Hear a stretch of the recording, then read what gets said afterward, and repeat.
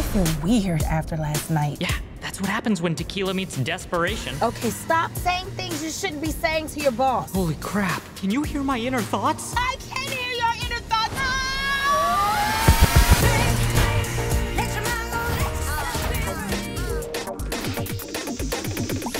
The series of events in this film are spurred by a psychic. I'm wondering if you guys have any funny or very accurate psychic stories. Yeah, I mean, why not? Could be. It could be, like, who am I to say no? If I was gonna have a psychic, I wanted to be Erykah Badu. I'll tell you Yes. that. I do too. She's the best I kind. do too. My girlfriend at the time, Megan, my wife, now, we broke up for a little while. Okay. And she sat me down and said, in 18 months, we're going to get back together and we'll be married. And I went, yeah, okay. 18 months to the day. Stop. She set you up, bruh. Well, you're gonna tell me something about me that I don't know? Okay, fair question. You mean something about me on them cards that I don't know? Right, sure you're right. If you could choose one person's mind to read, and you don't have to be in the same room as them, who would it be? Jason Jones from 8th grade's mind.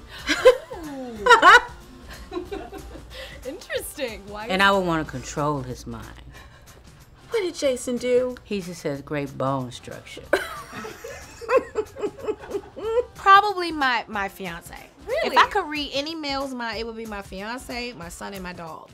And then that's it. So, Erykah, where did you draw inspiration for this character? Was it improv? My mother is the funniest person that I know. Even doing spankings, you know, it's just... I'm still laughing and crying. Uh-huh.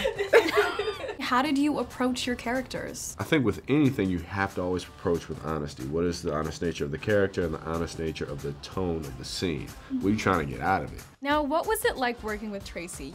I can see Tracy going into the store, just a convenience store. He sees someone and that lady looks like she's having a rough day. And he is going to try and make her laugh. That's just who he is. He would come to set every day and be like, Taraji, I'm gonna make you laugh today.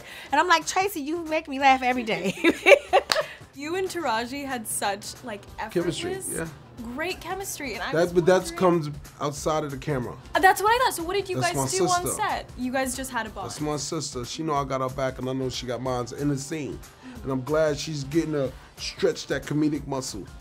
I'm so glad. What advice do you have for people trying to find their own voice, whether in their career or life, or I don't know, in Stay general? funny.